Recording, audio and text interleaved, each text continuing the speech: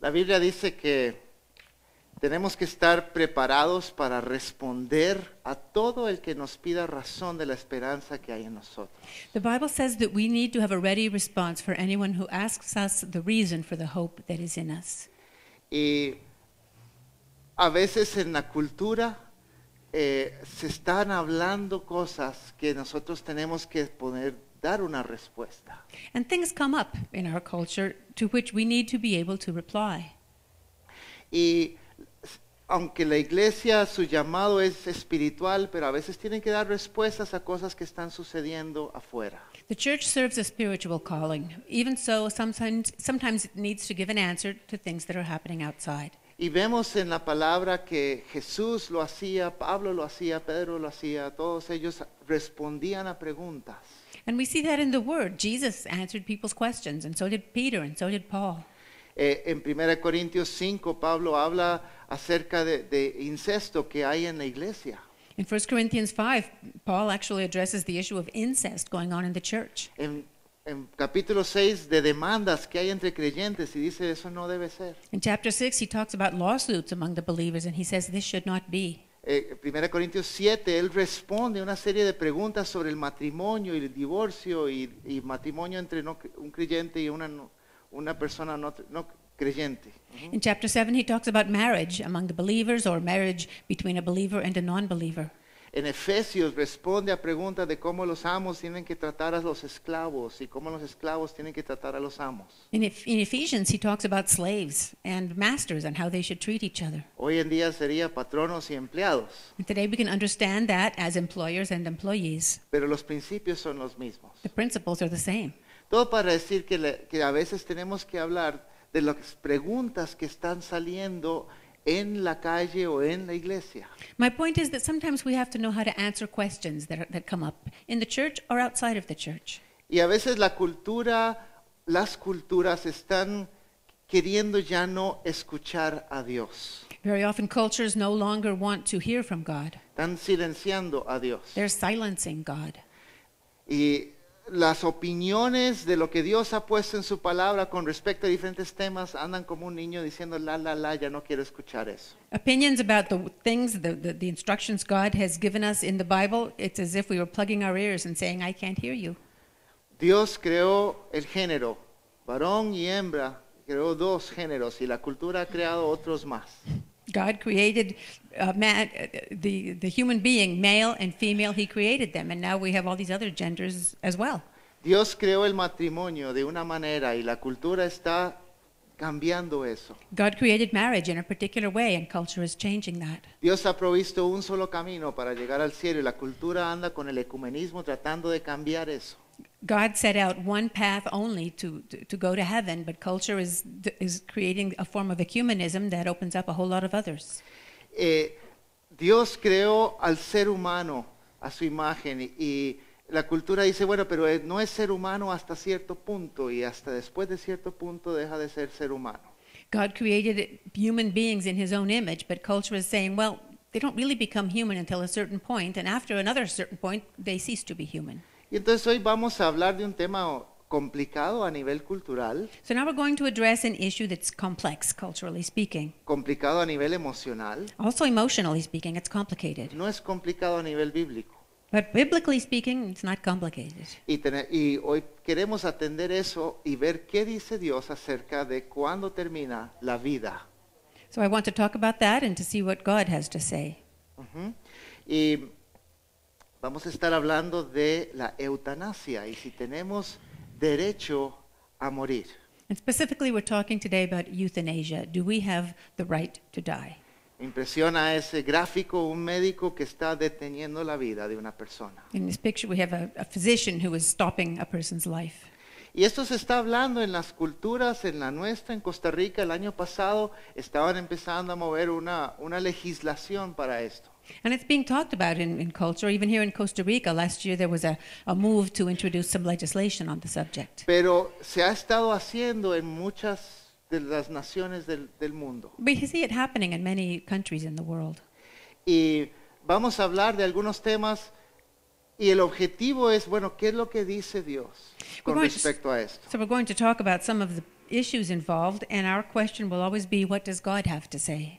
Este mes de noviembre en Estados Unidos, el estado de Colorado legalizó un nivel de eutanasia.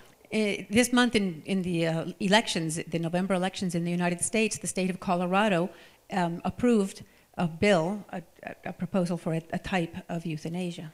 Y ya ahora son 5 estados en Estados Unidos que tienen diferentes niveles de legalización de esto. And that makes 5 states in the U.S. that have different degrees of legalization. En el país de Canadá, este año en julio ya se legalizó a nivel de todo el país. Canada legalized it this year for the entire country. Antes era legal solamente en Quebec.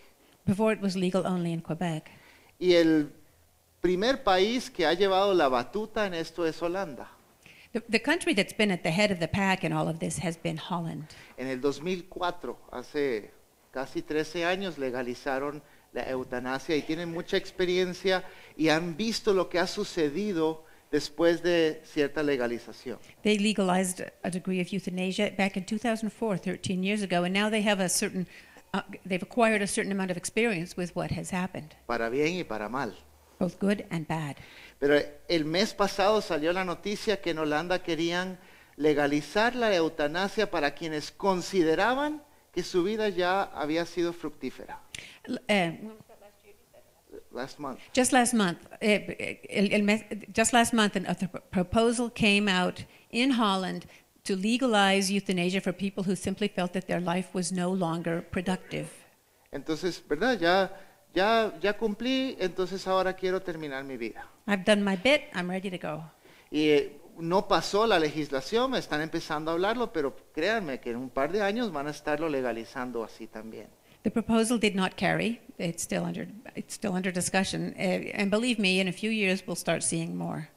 Y nosotros tenemos que estar, como dijo Pedro, preparados para dar respuesta. ¿Qué dice Dios al respecto? As the Apostle Peter says, we need to be ready to give an answer. What does God have to say about these things?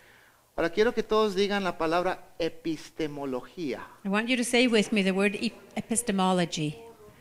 Epistemología es la manera en que nosotros adquirimos información y creemos lo que creemos. Epistemology refers to the way we receive information and develop an opinion on it. Y la epistemología de las culturas está cambiando. The epistemology of today's cultures is changing. Anteriormente nosotros creíamos porque nuestros padres nos decían o porque leíamos. Before we believed because our parents told us or because we had read it. Ahora la epistemología está cambiando hacia el video. But now today's epistemology is shifting toward video. Hoy en día los muchachos creen las cosas que ven.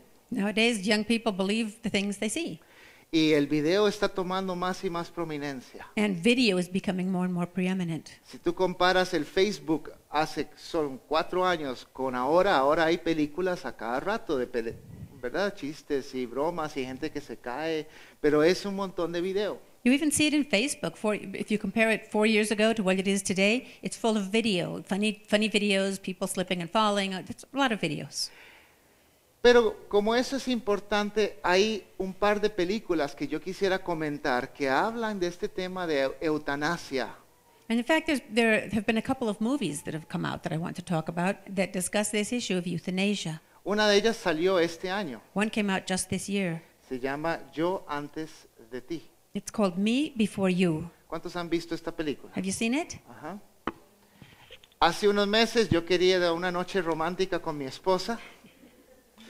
A couple of months ago, I wanted to go on a romantic date with my wife. Y vi una película de chick flick ahí de mujeres de enamoramiento. And I saw that there was a romantic movie, a chick flick showing. Y lo que no me di cuenta, este muchacho que está ahí, en la película él sufrió un accidente y quedó paralítico totalmente. O sea, no podía mover sus manos, ni sus pies, ni su cuerpo. What I didn't know was that this young man in the movie was a paralytic. He had an accident and he couldn't move his legs or his arms or anything. Y la muchacha es contratada para cuidarlo a él. And the young woman was hired as a caregiver. Y se enamoran. And they fall in love. Sin embargo, él ya había tomado la decisión de viajar a Holanda a terminar su vida después de 6 meses. But at this point, he had already decided that after 6 months he would travel to Holland so that he could take his life. Y en la película él ejecuta eso y él termina con su vida, a pesar de que se había enamorado de la muchacha. And in the movie, that's exactly what he does. He goes and he takes his life despite his having fallen in love with this young woman. Y esto a mi esposa y a mí nos agarró fuera de base, no estábamos preparados para eso. It took my wife and me kind of off balance. That wasn't exactly what we expected. Y terminamos de ver la película y nos sentimos como sucios. We watched the movie all the way to the end and we felt almost contaminated. No porque había nada malo en la película, de hecho, si gustan verla, lo pueden ver, pero siempre con la idea de qué dice Dios al respecto del final de la vida. Not because there's really anything wrong with the movie. Go see it if you want to see it, but always do it mindful of the things that God has to say about life. Porque ahí se da la idea de que él tomó una muy buena decisión. Because the thesis of the movie is that he made the right decision. Y Dios dice algo al respecto. But God has something else to say. Hay otra película que salió en el 2004 que se llama $1 Million Baby. The other film I want to talk about came out back in 2004. It's called $1 Million Baby. Una película de boxeo. Clint Eastwood es un entrenador. It's a boxing movie. Clint Eastwood is the coach, the trainer. Y esta muchacha es entrenada por él, sufre un accidente en el ring y termina también paralítica. He coaches a young woman, a boxer. She has an accident in the ring and she is paralyzed. Y ella le pide a su entrenador que acabe su vida. She asks her coach to take her life. ¿Cuántos vieron esa película? I don't know if any of you have seen that movie. Esa se puede ver hasta la escena en YouTube. Uno dice $1 Million Baby, escena de muerte y ahí está. On YouTube, you can see just the death scene if you want to. You just type it in, $1 Million Baby death scene. Y él ejecuta y él hace lo que llaman un homicidio piadoso, porque él no es un médico para hacer eso y en esa época no era legal en casi ningún país del mundo. And he does it. They call it a compassionate homicide. He wasn't a doctor. He did something that would be illegal anywhere.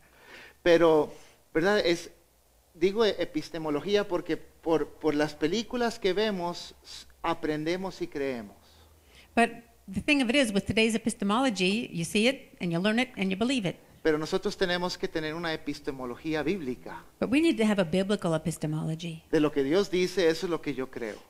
What the Bible says, what God says, is what I believe. No está mal estar instruido de lo que está sucediendo allá afuera, pero está mal tragárselo sin analizarlo a la luz de la palabra. And there's nothing wrong with keeping up to date, with knowing what's going on out there, but we still need to remember that our belief system comes from the Bible. En ambas películas presentan el ser parapléjico como una tragedia.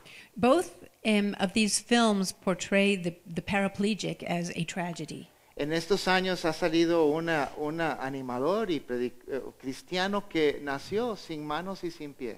But as it happens, there's been an inspirational speaker, a Christian, who's been gaining more recognition in the last few years, and he was born without arms and without legs. Nick Vujicic.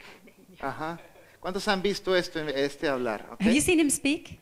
Pero parte de lo que él está diciendo es, yo tengo vida y vale la pena vivir. What he's saying, among other things, is I'm alive and living is worth it. Y entonces, ¿verdad? No necesariamente el ser parapléjico es la razón por la cual darse por vencido. So being paraplegic is not necessarily enough reason to just give up.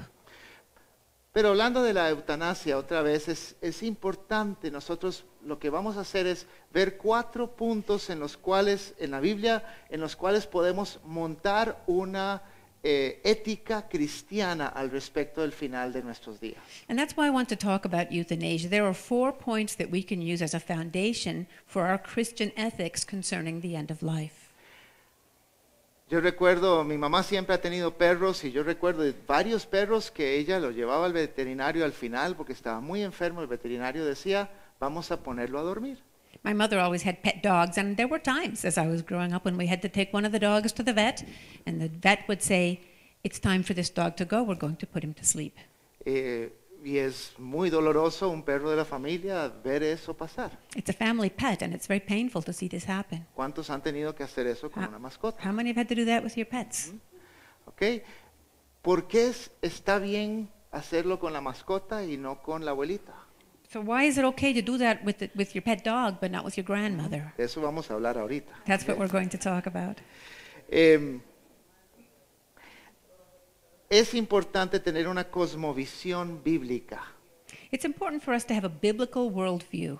La cosmovisión es como la manera en que percibimos al mundo. The worldview is the way you see the world.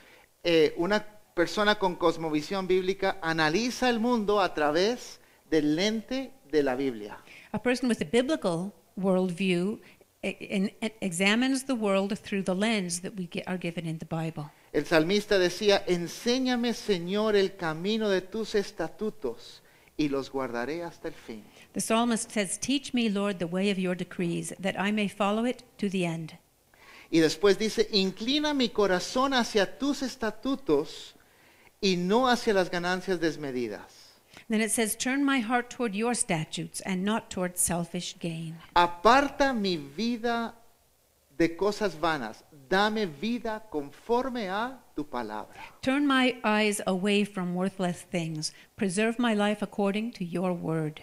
Repito, dame vida de acuerdo a tu palabra. Again, preserve my life according to your word. Digan eso, dame vida conforme a tu palabra. Say it with me. Preserve my life according to your word. Los hijos de Dios deberíamos de tener nuestra vida conforme a la palabra. And we, as children of God, need to live our lives according to his word. Oremos. Let's pray. Señor Jesús, te pedimos tu bendición en este rato que estamos juntos examinando tus verdades. Lord, we pray that you will show us today as we examine your word and look at these truths. Y yo te pido, Señor, que tú nos des nuestra vida conforme a tu palabra. And help us and preserve our lives, Lord, according to your word. Y conforme hablemos de este tema que es emocionalmente cargado, Señor, podamos discernir qué es el deseo tuyo para el final de nuestros días. And as we look at this issue, which is so emotionally charged, Lord, we pray that you will show us how we are to live our lives according to your word to the end of our days. Y Señor, yo te pido que tú agregues tu poder a las palabras, a la palabra que se comparte hoy, Señor. Lord, add your power to the words that will be shared today, Y que haga lo que vino a hacer. and that your word would do what you have sent it for. Gracias, Señor Jesús. Thank you, Lord Jesus. Amén. Amén. Les invito a abrir sus Biblias en Génesis capítulo 1. Go with me to Genesis chapter 1. Esa es la primera estaca que vamos a meter para tener una cosmovisión bíblica con respecto a la vida. This is the first stake we're going to drive in as we develop this biblical worldview concerning the end of life. Génesis capítulo 1, empezando en el versículo 25. We're going to start in verse 25. Dios hizo los animales domésticos, los animales salvajes, todos los reptiles según su especie, y Dios consideró que esto era bueno. God made the wild animals according to their kinds, the livestock according to their kinds, and all the creatures that move along the ground according to their kinds. And God saw that it was good. Todos digan bueno. Good. Dios vio que era bueno. ¿Ok? God saw that it was good. Sigo, 26.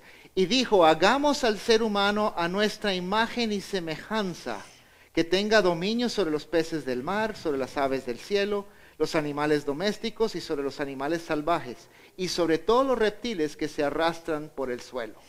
26. Then God said, let us make human beings in our image, in our likeness, so that they may rule over the fish in the sea and the birds in the sky, over the livestock and all the wild animals, and over all the creatures that move along the ground.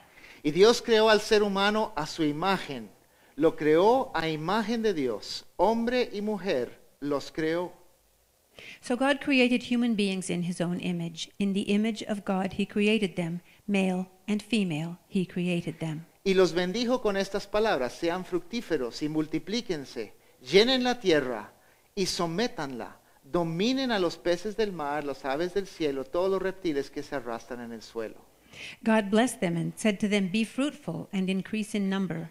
Fill the earth and subdue it. Rule over the fish in the sea and the birds in the sky and over every living creature that moves on the ground. Y versículo 31, Dios miró todo lo que había hecho y consideró que era muy bueno.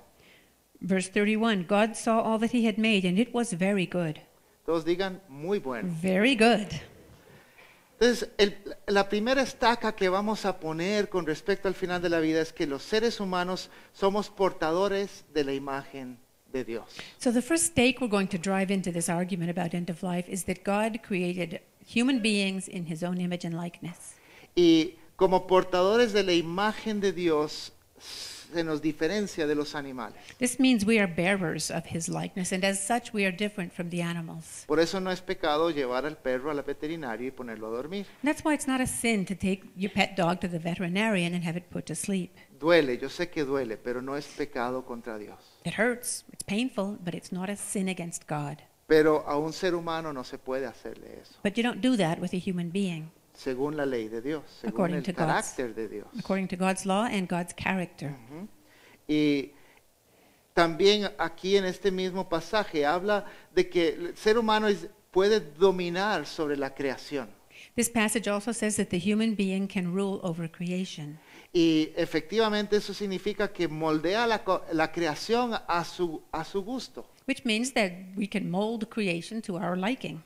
Y a través de los años ha ido domesticando animales y haciendo industria, y el celular que tienes es una muestra de la tecnología con la creación que Dios hizo. And over the years we've been doing that. We've been cultivating crops and developing technology, and you have a cell phone that's a clear demonstration of the things that God has told us to do. Pero dentro de ese dominio tenemos la facultad de parte de Dios, la autoridad de terminar con la vida de animales. And as part of that ruling over the earth, we are also empowered to put an animal's life to an end. Pero no tenemos la facultad de dominar sobre otros seres humanos. But we are not empowered to rule over other human beings. No en ese sentido, ¿verdad? Not in that sense. Ajá. Y entonces esa es la primera estaca que tenemos que tener muy clara. So that's the first stake that we need to understand very clearly. Somos portadores de la imagen de Dios. Los seres humanos portan la imagen de Dios. We as human beings are bearers of God's image. La segunda estaca es el quinto mandamiento: no matarás. And then we have the fifth commandment, you shall not murder. Y Dios dice, no debemos de tomar vida inocente. God says that we must not take innocent life. Y es de los 10 mandamientos, ahí muy importante, tiene un lugar prominente en la ley de Dios. And because it's one of the 10 commandments, it holds a very important position in God's law. Ahora quiero aclarar, no asesinarás, en realidad sería una traducción más clara. Now we always know it as thou shalt not kill. But the translation here says you shall not murder, and that's really a clearer translation. En realidad, Dios sí faculta a los gobiernos a terminar con la vida de los criminales. Eso es, digamos, de parte de la ley de Dios, eso está bien, la pena capital. And in fact, God does empower governments to end the lives of certain criminals. We are given that power, and we call it capital punishment. Aquí en Costa Rica no es legal, pero en la ley de Dios sí lo es. Here in Costa Rica, we don't do it, but according to God's law, it is permissible. También es diferente. Si alguien me ataca, ¿verdad? Me quiere robar y yo en defensa propia mato a la persona, yo no estoy asesinando.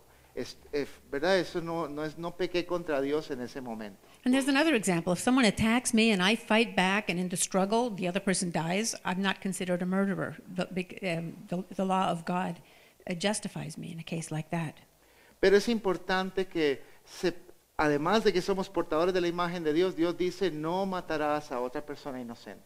But again, we're bearers of God's image, and God's word says, you shall not murder an innocent human being. En Hebreos 9 dice así como está establecido que los seres humanos mueran una sola vez y después venga el juicio. Hebrews says, Hebrews 9, just as people are destined to die once, and after that to face judgment. La pregunta que yo haría en este versículo es, ¿quién establece? ¿Quién dice, está establecido que los seres humanos mueren una sola vez? ¿Quién establece eso? So again, it says people are destined to die once. Destined by whom? By whom? Dios es el que establece. It's God who destines. Y es importante, dentro de eso Dios sabe, Él establece el día de nuestra muerte. And as part of that, God destines the day of our death. Y asesinar es tomar ese lugar y en vez del día que Dios estableció, es tratar de hacerlo de antemano para esa persona. Murder means taking God's place. Instead of letting that person die on the day the person was destined to die, you take it into your own hands. Eclesiastés capítulo 3 nos dice que tenemos un tiempo para nacer y un tiempo para morir. Ecclesiastes 3 says that there is a time to be born and a time to die.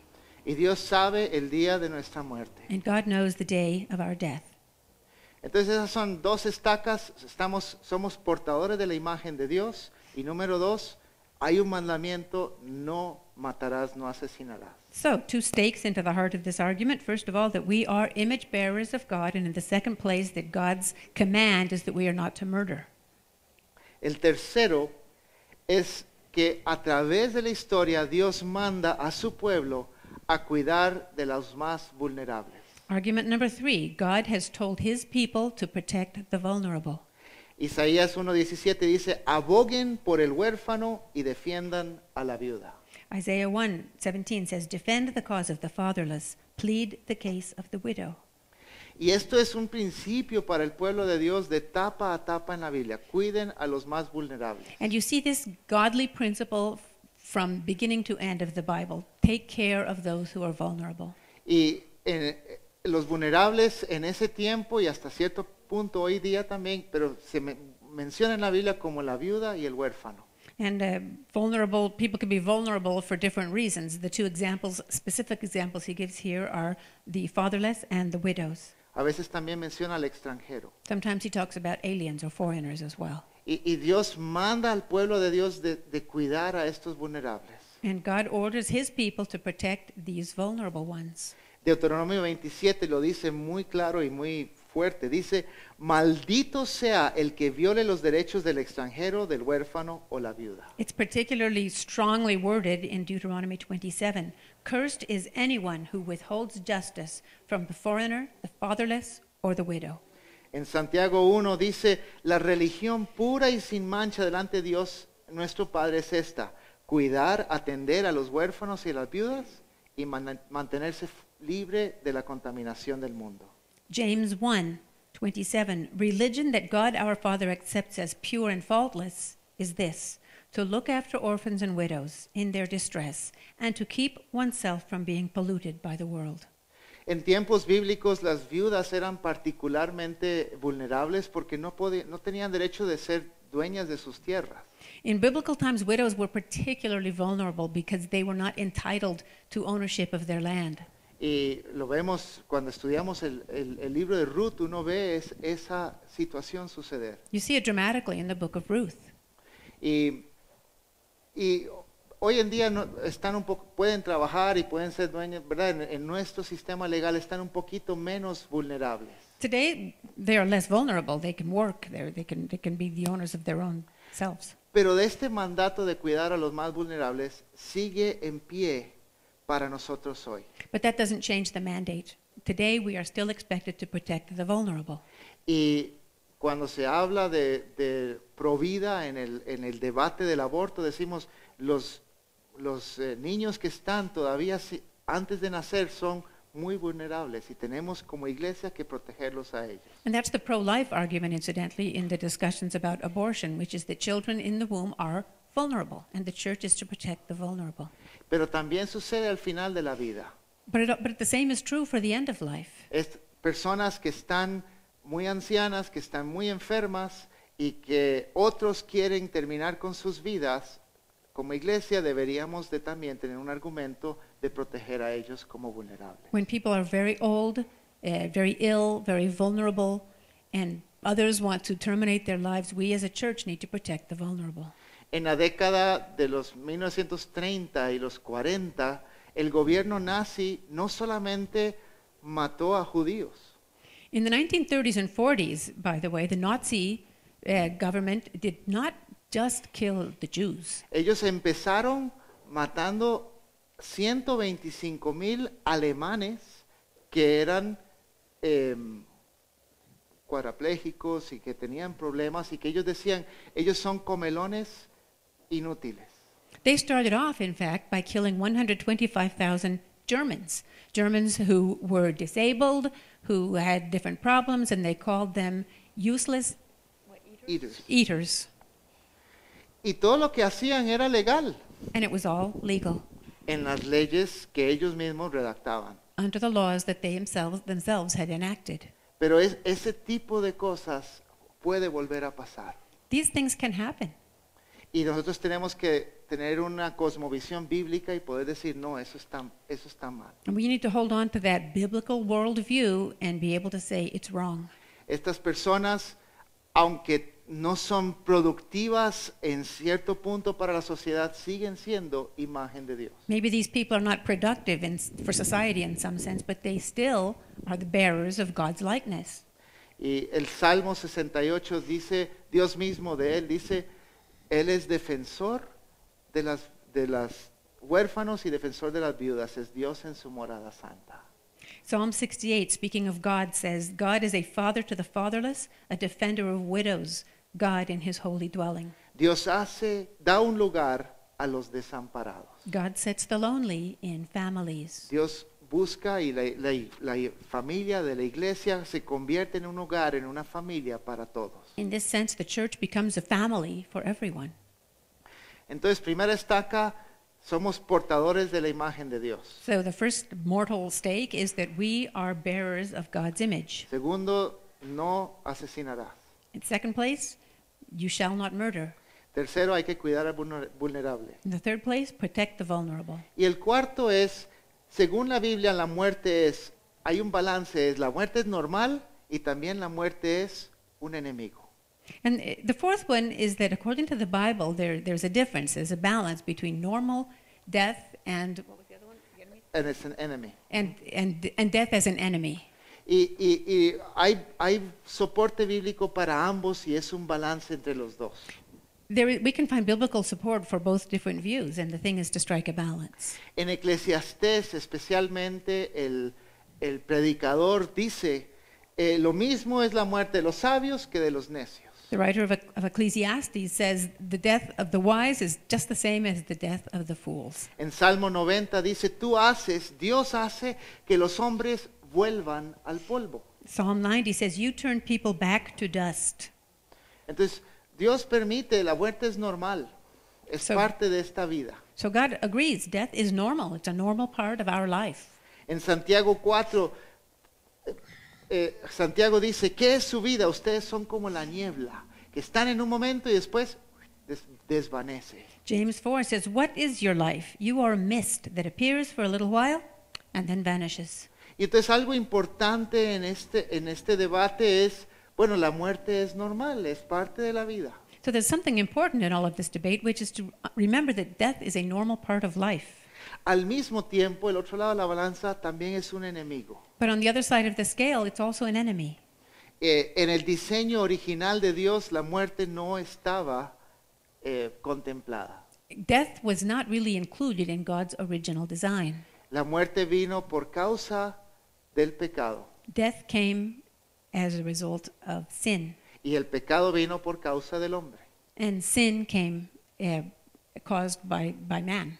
Y quiero que busquen el segundo pasaje, 1 Corintios capítulo 15. The second passage we want to look at is 1 Corinthians chapter 15. If you have a Bible, go there with me. 1 Corintios 15, comenzando en el 21. 1 Corinthians 15, starting in verse 21. Este es un capítulo hermoso que habla acerca de la muerte y de la resurrección. This is a beautiful passage. It talks about death and about resurrection. 15:21 dice, de hecho, ya que la muerte vino por medio de un hombre, también de un hombre vino la resurrección de los muertos. For since death came through a human being, the resurrection of the dead comes also through a human being. Así como en Adán todos mueren, también en Cristo todos volverán a vivir. For as in Adam all die, so in Christ all will be made alive. Y ahora bajemos al versículo 50 de ese mismo capítulo. Now let's go down to verse 50. Dice, les declaro, hermanos, que el cuerpo mortal no puede heredar el reino de Dios, ni lo corruptible puede heredar lo incorruptible. I declare to you, brothers and sisters, that flesh and blood cannot inherit the kingdom of God, nor does the perishable inherit the imperishable. Toque su cuerpo mortal, a ver. Touch your mortal flesh. Esto no puede heredar el reino de Dios en pleno. It cannot inherit fully the kingdom of God. Aunque nosotros decimos, venga tu reino, y el reino de Dios viene a ratitos y a pedacitos, pero este cuerpo no puede aguantar el reino pleno de Dios. We say, thy kingdom come, and the kingdom does come a little bit by fits and starts, but this body, this mortal flesh, cannot stand up under the fullness of the kingdom of God. Sin embargo, Dios va a transformar este cuerpo en un proceso que se llama la resurrección, y ese cuerpo sí puede heredar y entrar al reino de Dios. But there's a process called resurrection by which God will transform this mortal body into something that can stand up under the kingdom of God. Versículo 53. Verse 53. Dice, porque lo corruptible tiene que revestirse de lo incorruptible y lo mortal de inmortalidad. For the perishable must clothe itself with the imperishable, and the mortal with immortality. Cuando lo corruptible se revista de lo incorruptible y lo mortal de inmortalidad, entonces se cumplirá lo que está escrito. La muerte ha sido devorada por la victoria.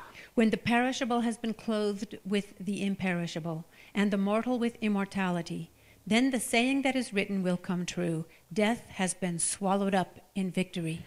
Entonces, hay un balance. La muerte es normal, es un enemigo, pero es un enemigo conquistado. So there's a balance here. Death is normal. Death is an enemy, but it's an enemy that has been vanquished. Y el versículo 55 es muy famoso. ¿Dónde está, oh muerte, tu victoria? ¿Dónde está, oh muerte, tu aguijón? And verse 5, where, O death, is your victory? Where, O death, is your sting?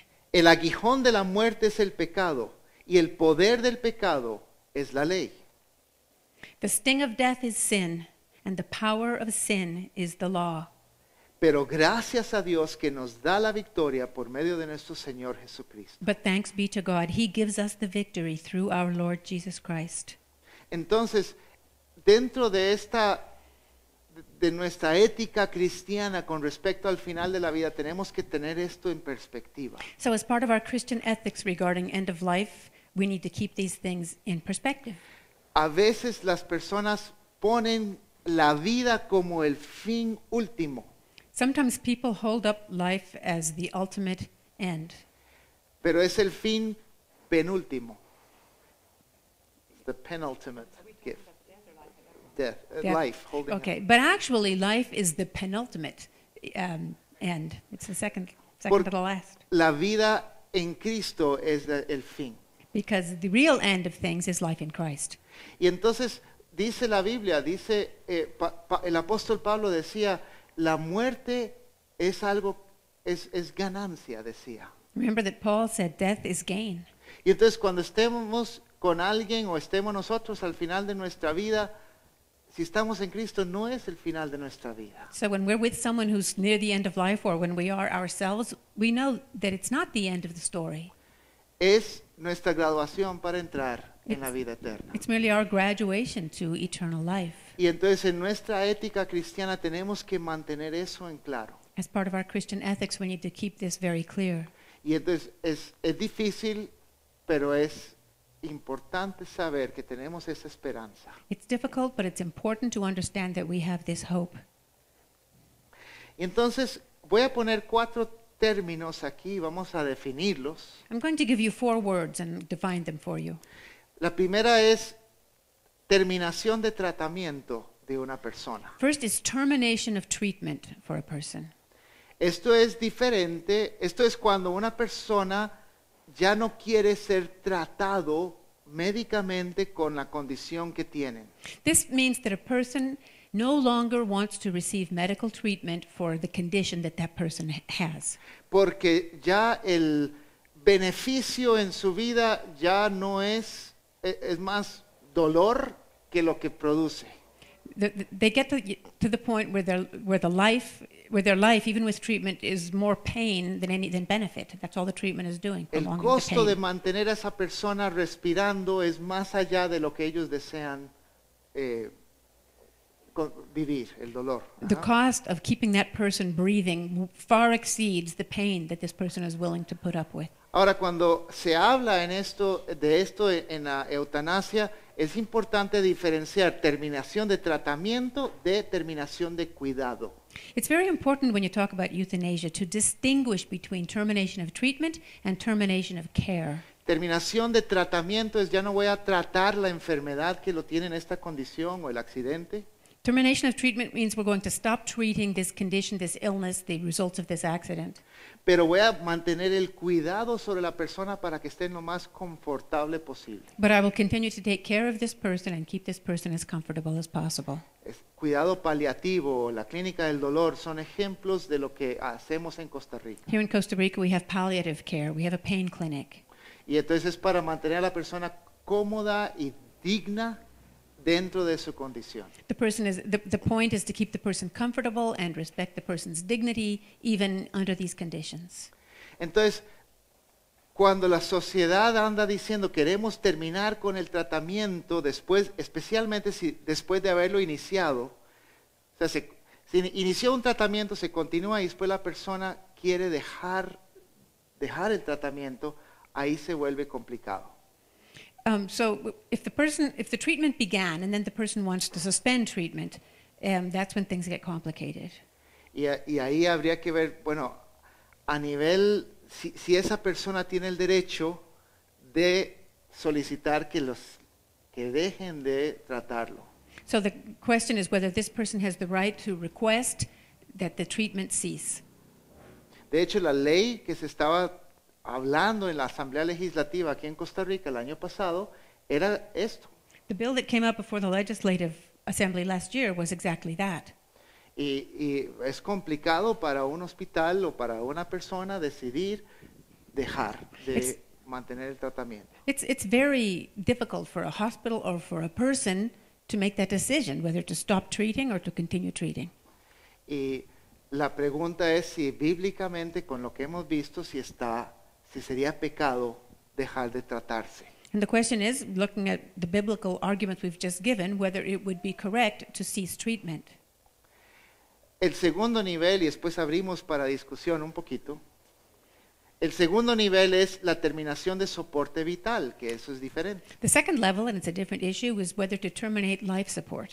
Una persona está con un soporte vital, una máquina que está manteniéndolo respirando, por ejemplo. A person is on life support, for example, a machine to keep them breathing. Si estaría mal desenchufar esa máquina, Would it be wrong to turn off the machine, según la palabra de Dios, according to God's word de acuerdo a los principios que hemos visto. and the principles we've just seen? Ahora, cuando empezamos a tocar estos temas, estoy seguro que muchos de ustedes están pensando en casos específicos. And when we talk about these things, I'm sure most of you are thinking about a specific case. Y es complejo. It's complicated, Y emocionalmente es complejo. and it's emotionally very fraught. Anoche había una de las personas que estaba aquí en el servicio de las 5. In last night's worship service, we had a person here. Y hace unos años su mamá estaba en el hospital, la mitad de su cuerpo ya se había apagado. Whose mother had been in the hospital a few years ago, and half of her body had shut down. Y estaba en una máquina que estaba manteniendo sus órganos funcionando. And they had her connected to a machine that kept her organs working. Y él me contó ahí la conversación que tuvo con el hospital y el hospital le dijo, usted manda. And he told me about the conversation he had with the hospital, and the hospital said, "You tell us what to do." Podemos dejar la máquina en automático y eso significaba que si alguno de sus órganos del otro lado empezaba a apagarse, entonces la máquina iba a detener el soporte vital. We can set the machine on an automatic setting, whereby if the organs on the side of the body that was still working start to shut down, then the machine automatically shuts down as well. Y la segunda opción era o lo ponemos en prendido automático, prendido permanente y aunque empiece a apagarse el otro lado de su mamá, la máquina va a mantener este cuerpo respirando. And another option was to just leave the machine on, to stay on, and even if the healthy side of, or the surviving side of the body began to shut down, the machine would still keep chugging away. ¿Qué decisión más dura? Hard decision. Y él decidió, déjelo en automático, si algo más se apaga, que la máquina deje de mantenerla viva. He asked them to put it on automatic, that if her body started to shut down of its own accord, that the machine would shut down as well. Y efectivamente sucedió así y su mamá dejó de respirar. And that's what happened, and his mother stopped breathing. Y yo le dije, tú no mataste a tu mamá. And I said to him, you know, you did not kill your mother. Fue la enfermedad o el accidente, no sé qué fue, que se la llevó. It was the disease or the accident that took her life. Y eso es importante en estos primeros dos. That's important for these first two cases. Si se termina el tratamiento, se termina el soporte vital, la causa de muerte que emite el médico es la enfermedad o el accidente, no es el ser humano. That's the important thing in these first two cases. If treatment is terminated or if the machine is set on automatic and shuts off, the doctor has to write up a death certificate, and under cause of death, the doctor puts down that it was the disease or the accident, whatever it was. Si hay una máquina que está funcionando como un corazón ahí externo, If there's a machine pumping away as an external heart, desenchufo la máquina, el corazón del paciente no pudo y la causa de muerte es que su corazón no pudo. I unplugged the machine, the heart stops beating, and the cause of death was that the heart stopped beating. En el suicidio asistido y en eutanasia sí es distinto. These other two cases, assisted suicide and euthanasia, are different. Suicidio asistido es la persona le pide al médico que le recete una medicina que va a terminar con su vida. Assisted suicide means that the patient asks the doctor to prescribe a drug, a medication that would terminate the person's life. Y ahí la causa de muerte, ¿cuál es? And so what's the cause of death there? La pastilla, la droga que tomó. It's the medication, it's what the person took. Y la última, eutanasia, ya no es la persona que se inyecta o que toma la pastilla, sino que no puede tomarla y alguien más toma la decisión para ellos.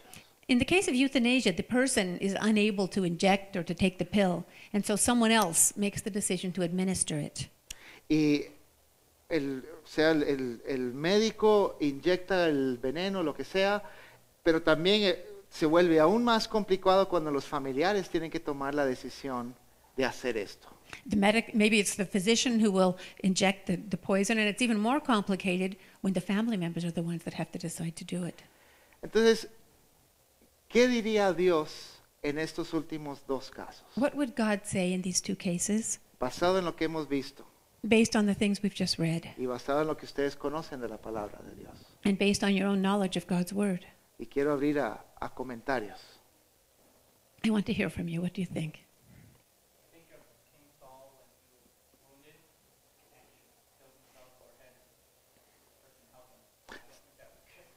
Sí, en la Biblia un caso de suicidio que se nota es el rey Saúl, ¿verdad? Él está herido y él se deja caer sobre su espada porque quiere terminar con su vida. The Bible gives us a story of a suicide, which is King Saul. He's wounded, he will be taken captive, and so he falls on his sword to kill himself. Pero hay muy pocos casos, hay también un rey creo que Crónicas que habla de eso. But there aren't many cases. I think there's a king in Chronicles as well. Pero el suicidio sea asistido o sea propio, no, va en contra, es tomar la vida de alguien en la imagen de Dios. En ese caso el alguien es la persona misma. But suicide, whether self-administered or helped out with somebody else, still means taking the life of a person who bears the image of God.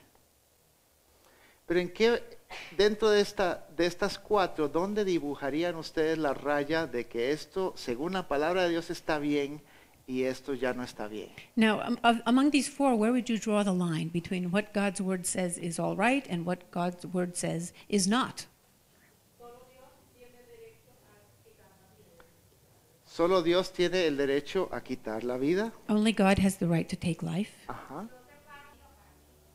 Ajá. Una persona que está dependiendo de una máquina está. Entonces, Andrina dibuja la raya en el mismo lugar donde yo la dibujo. ¿Okay? She's drawing the line, Andrina's drawing the line the same place I did, because a person who is being kept alive by a machine isn't really alive.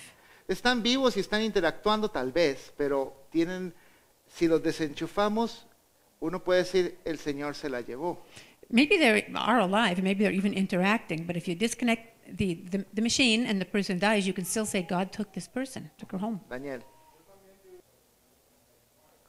Sí, la tecnología hoy en día médica ha avanzado tanto que hay muchas cosas que podemos agregar a para prolongar nuestras vidas. It's hard to know exactly where to draw the line, because medical technology nowadays has become so much more complex that it's difficult to say what it is that's keeping the person alive. Y siendo muy estrictos, y hay algunas personas que hacen eso y dicen, no, Dios controla mi vida, yo no tomo ni medicina. And you can go to the extreme, some people do, of saying God is in control of my life and I will not take any medical care.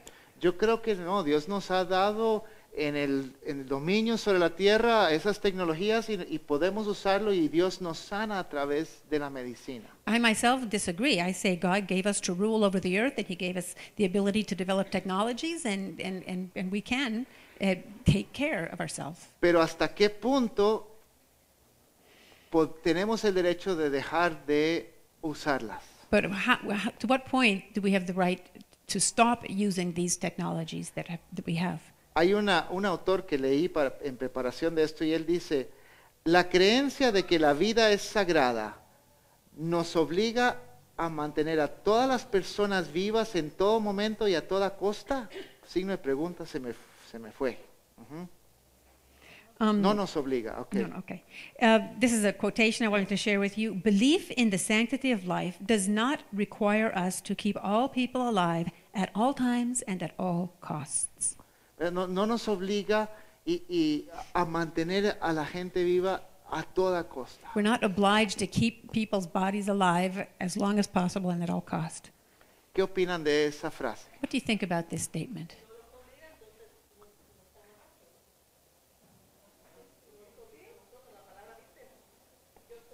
Tenemos el derecho de mantener viva a la gente, a alguien, pero tampoco estamos obligados a toda costa y a todo, en todo momento. So we have the right to keep people alive, but we're not required to keep people alive at all times and at all costs. That's what it says. Elizabeth.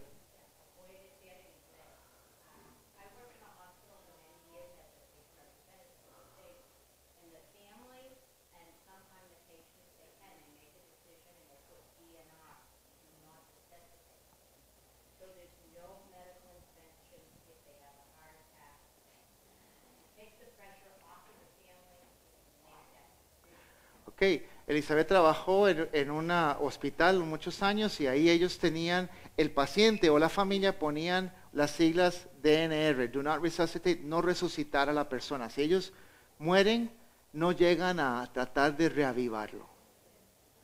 Elizabeth spoke from her experience as a patient rep in a hospital, where the family could put do not resuscitate orders in the patient file, so that if the patient lost consciousness due to a heart attack or anything like that, they would be allowed to die. ¿Es pecado hacer eso? Is that a sin?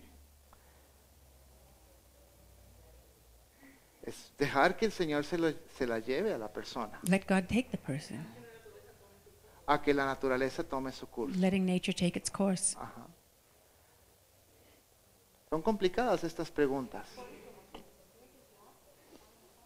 Sí, los testigos de Jehová no permiten transfusiones de sangre, y eso se vuelve complicado hoy en día, The ¿verdad? Jehovah's Witnesses do not allow blood transfusions, and that can be complicated nowadays. Basados en que el Antiguo Testamento dice la vida está en la sangre, y no vamos a tomar la vida de una persona y metérsela a la otra. Because they say life is in the blood, and we're not going to take someone else's life blood to save another person. Otra vez, yo pienso que Dios nos ha dado las tecnologías, y si tenemos que usarlas, las usamos. I think, again, God has given us technologies, and if we need them, we can use them. Y al final de la vida de nuestros familiares, de una abuelita o una persona, si estás aconsejando a alguien, ¿verdad? Tenemos que tener un trasfondo bíblico para poder responder. And if we have grandparents or loved ones that we want to talk about these things with as they draw near to the end of their lives, we need to have a biblical foundation.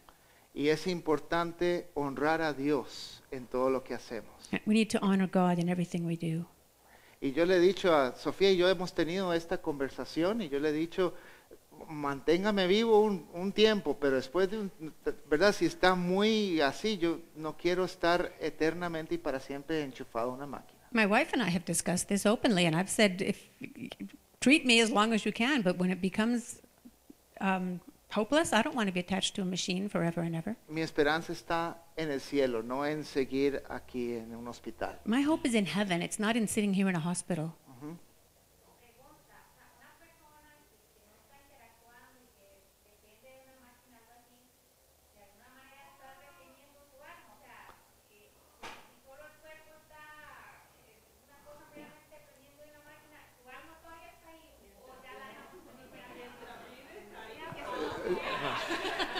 Muy buena pregunta. No sé, si una persona está, su cuerpo está respirando, si su alma ya se fue, la verdad no tengo una respuesta para eso. The question is whether a person who is being kept on life support and who is no longer conscious, is that person's soul with the Lord already, or is that person's soul still trapped in the body? We don't know the answer. Fernando. No, definitivamente creemos en los milagros y una persona podría estar en una máquina y Dios puede hacer un milagro, eso sí. We do believe in miracles. If a person is on life support, God can certainly do a miracle. ¿Verdad? Pero Dios también puede hacer, si yo desenchufo soporte vital, Dios puede hacer el milagro.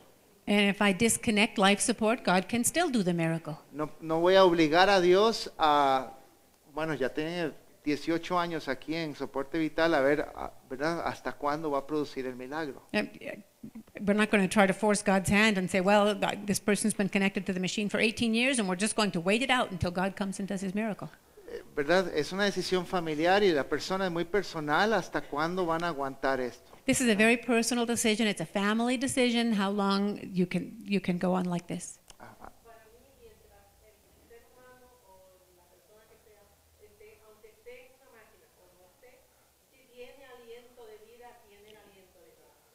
Si tiene el aliento de vida, tiene el aliento de Dios. If the person has the breath of life, then the person is alive. Ahora esto se vuelve más complicado cuando, imagínense una compañía de seguros en un país donde es legal la eutanasia. There's a more complicated issue here. Think about a person who Insured. Think about the insurance companies in a country where euthanasia is legal. Entonces una compañía de seguros está pagando para mantener respirando a una persona que está muy mal. So the insurance company is paying to keep breath going in a person who is very ill. ¿Qué es más barato, mantener pagando o pedirle a los familiares que firmen un papelito? So what's cheaper, to keep paying or to ask the family members to sign a paper? Y entonces, ¿verdad? La compañía de seguros podría inclusive darle algún beneficio a los familiares si ellos firman un papelito. The insurance company could even offer benefits to family members if they're willing to sign. Y ahí se vuelve, ¿verdad? Se vuelve complicado. That's where things really get complicated. Inclusive con suicidio asistido, dicen, es muy difícil para la familia. Una persona podría querer seguir luchando, pero su familia está cansada. It's complicated in assisted suicide also. Maybe a person is willing to continue fighting, but the family is exhausted. Y entonces los hijos andan, abuela, firme aquí. So the children are saying, Grandma, just sign. Y ¿verdad? Uno dice, no es posible, pero sí sucede. And you might think, that would never happen, but it does happen. Y sucede con herencias de por sí. It also happens with inheritance. Ay, abuelito, no importa, no lea esto, pero firme aquí, y se fue la finca, ¿verdad? Grandma, just sign this, and off went the farm. That's what the grandmother signed. A veces, ¿verdad? Los hijos se vuelven malvados al final cuando hay plata de por medio. People can become very evil when there is money to be gained or lost. La idolatría es poderosa. And idolatry is a powerful force. Entonces, ¿verdad? La ética ahí son casos más claros donde se vuelve más fácil de ver, pero emocionalmente cargado. In these cases, the ethical situation is clearer, but the emotional load is still very heavy. Noé está diciendo, bueno, para mí, esas 4 estacas que yo puse aplicarían bíblicamente para mí, personalmente, estaría bien terminación de soporte vital y de tratamiento dentro de las decisiones de la familia, pero bíblicamente las últimas dos sería matar. So the question is, with these 4 stakes that we've learned about, would they justify the 2 first decisions, termination of treatment and of life support, but they would not justify either the second 2, which is assisted suicide and euthanasia? No son decisiones fáciles y no son tampoco, bueno, voy a terminar tratamiento, tengo 25 años y qué pereza, ¿verdad? Eso tampoco está bien. These are not easy decisions. Cuando una persona no quiere luchar y tiene mucho pronóstico de una vida fructífera si hace un esfuerzo. A person doesn't want to keep fighting, but there could still be many healthy years ahead if you just make that effort. Entonces ahí, ¿verdad? La ética, no es, te estoy diciendo que hay que desenchufar a todos los que están así, ¿verdad? So I'm not saying we need to simply unplug everyone who's there. El año pasado yo estuve enchufado un rato, ¿verdad? I myself was plugged in for quite a while last year. Y Dios me sanó, God healed me. ¿verdad? Mario y Yajaira estuvieron en coma unos días, no me acuerdo cuánto tiempo fue, hace unos años. Mario and Yahaira were in an extended coma a few years ago. I don't remember how long it was. Y aquí están y están sirviendo a Dios. But here they are, serving God. Entonces, ¿verdad? No me malentiendas, estamos hablando de al final de la vida, ya gente anciana usualmente, ¿verdad? So don't misunderstand me. We're talking about end of life issues, usually the very elderly. Daniel. Okay. Las compañías de seguros tienen una estructura y es importante saber, ¿verdad? It's about the insurance company issue. They have their structure and the way they work, and it's important to know that. Yo quisiera terminar leyendo la palabra de Dios juntos. I want to close reading the Word of God together, all of us. Vamos a ponernos de pie, lo voy a poner en la pantalla, unos versículos del Salmo 139. I'm going to put it on the screen. It's a few verses from Psalm 139. Y vamos a hacer lectura antifonal. Entonces, de este lado tengo una parte del versículo en blanco y otra parte en amarillo. So we're going to do antiphonal reading. Is that what it's called? Responsive reading. Responsive reading. Oh, that sounds better. So we will read one side of the church reads one part and the other side of the church responds. Los blancos van conmigo, los amarillos con Betty. The Okay? white go with me and the yellow go with Betty. Okay, vamos a leerlo en inglés primero y después vamos a leerlo también en español. First Okay? in English and then in Spanish. Ajá. Listo. For you created my inmost being. You knit me together in my mother's womb. I praise you because I am fearfully and wonderfully made. Your works are wonderful. I know that full well my frame was not hidden from you. When I was made in the secret place, When I was woven together in the depths of the earth, your eyes saw my unformed body. all the days ordained for me were written in your book before one of them came to be. All the days. Todos los días. Vamos en español. Tú creaste mis entrañas, me formaste en el vientre de mi madre. Te alabo porque soy una creación admirable. Tus obras son maravillosas y esto lo sé muy bien. Mis huesos no te fueron desconocidos cuando en lo más recóndito era yo formado. Cuando en lo más profundo de la tierra era yo entretejido. Tus ojos vieron mi cuerpo en gestación. Todo estaba ya escrito en tu libro. Todos mis días se estaban diseñando, aunque no existía uno solo de ellos. Todo estaba escrito en tu libro. Everything was written in your book. Todos mis días se estaban diseñando en el vientre de mi madre. All my days were being designed in my mother's womb. Padre Santo, te damos gracias porque tu palabra es verdad. We thank you, Heavenly Father, because your word is true. Y gracias porque podemos fundamentar nuestras creencias en tu verdad. And thank you because we can base these beliefs on your truth. Yo te pido, Señor, que tú nos des una voz en esta sociedad, Señor, que podamos predicar y hablar tu opinión con respecto a los temas. And I pray that you would give us a voice in this society so we can speak out and preach your view on these things. Y que podamos cuidar a los vulnerables. And that we might take care of the vulnerable ones. Y yo te pido, Señor, que en el momento que nosotros o nuestras familias o alguien a quien estamos aconsejando está en una situación de esta, Señor, que tú nos des mucha sabiduría y gracia. And Lord, if it should happen that we would be counseling a person or a family going through this situation, we pray that you would give us your word and give us your grace. Y que podamos hablar de parte tuya, Señor. That we might be able to speak your words.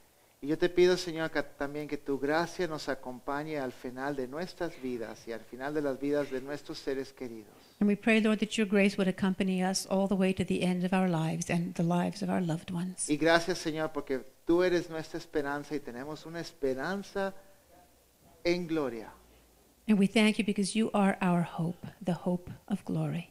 Y yo te pido, Dios, que podamos tener nuestra vida escondida con Cristo en Dios. And we pray that our lives might be hidden in God with Christ. Gracias, Señor Jesús, te damos. And we thank you, Lord Jesus. Aleluya. Hallelujah.